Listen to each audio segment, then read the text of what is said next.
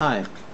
Um, I've noticed that a lot of times when I'm watching a video or saw a video where some Muslim is doing something jihadi that creates anger in those who watch and they leave comments, they will usually say, "Oh, that Muslim, he's so stupid. Muslims are stupid.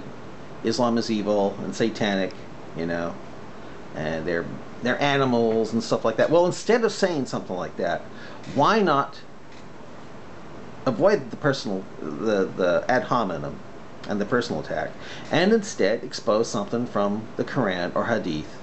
In case a Muslim is watching that, he'll go, really? It might make them think, yeah, that's in Islam, you know? For instance, I'll give you an example.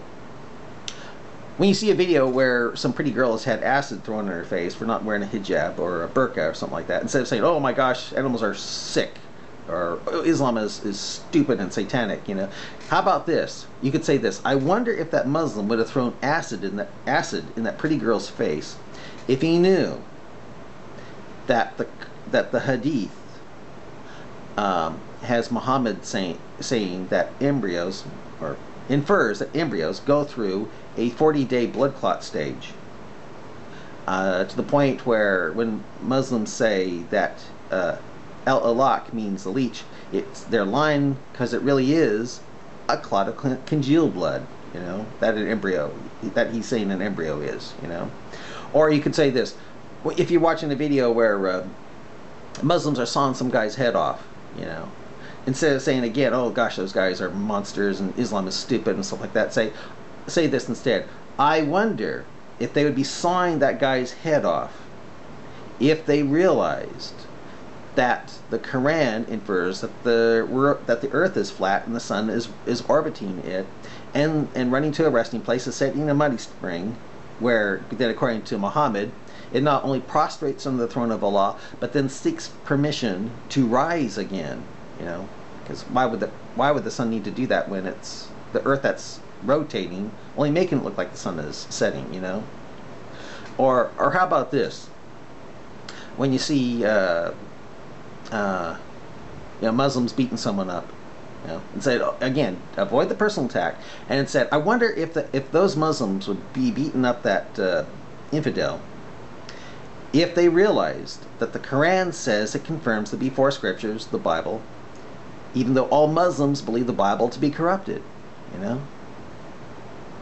So, or another one. Let's see here.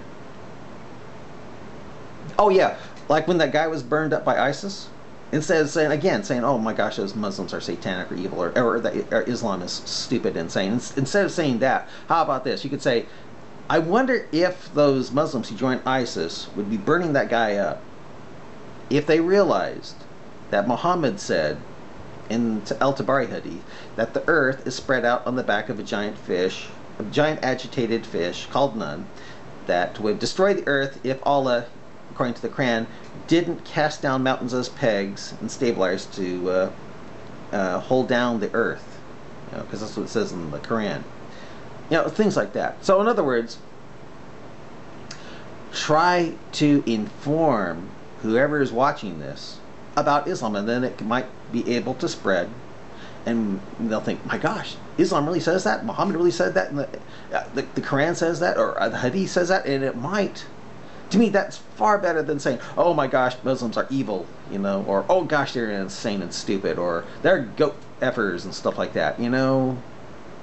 Hey, it's just personal attack. Instead of doing personal attack and just saying, oh, the Quran is evil and stupid, well, hey, ask the questions. I mean, you could say, why is, you know, I wonder if that guy would have beaten his wife or sawed her head off or something like that if he realized that the Quran says that the sperm comes from between the ribs and backbone, and that the bones of a fetus form first. You know, things like that. So, that's what I would do. Just something to think about, okay? Bye.